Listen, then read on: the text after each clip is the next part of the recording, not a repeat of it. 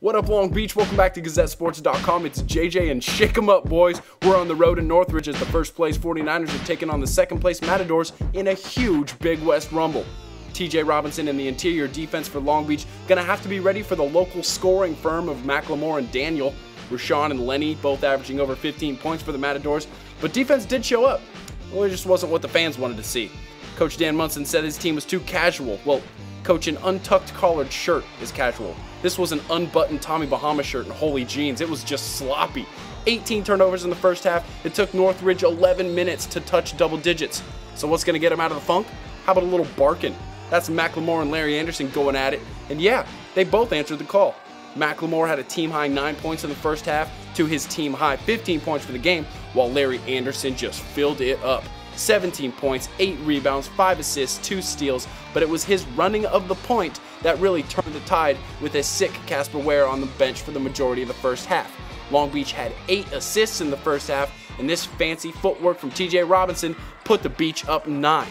However, Matador's not going to go quietly. Vinny McGee on the corner like Common for 3. That's going to tie the game, but Long Beach has got some sharpshooters of their own. As Greg Plater GP 3 of his 14 points, Long Beach goes up 5 at the half. More fine passing gives TJ an easy deuce on the way to his 10 and 13 double-double. The Beach goes up 10 early in the second half, but the story of the second half was Michael Lizarraga. The hearing-impaired forward went off for a double-double of his own, 11 and 11. He had a huge national story done on him this week, and the press clippings must have got him pumped up because he was a beast off the bench and on the boards.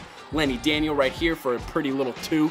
14 points and 9 rebounds for him. Matadors come charging 17-5 run to take the lead with 13:30 left. Long Beach out-rebounded Northridge 43-31, but if you can't put the biscuit in the basket, things are going to stay close. Enter Corey Jackson.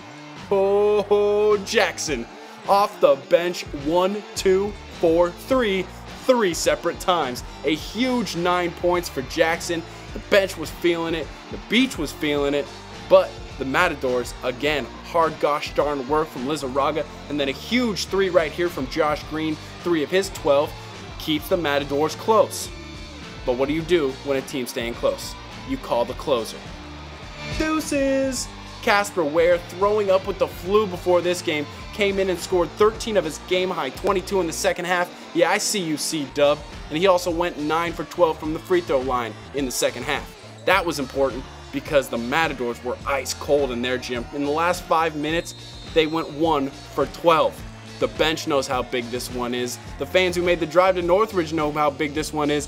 And the only thing a coach likes more than a bench player waiting for his turn to shine is a true team win. And that's what the 49ers got tonight in Northridge, 79-62. With Santa Barbara falling tonight, makes it pretty much a 2-team race in the Big West for the top seed between these Long Beach State 49ers and the Cal Poly Mustangs. That showdown in the mid coming up soon. You want all that coverage? Why go elsewhere? This is GazetteSports.com. We are Long Beach Sports.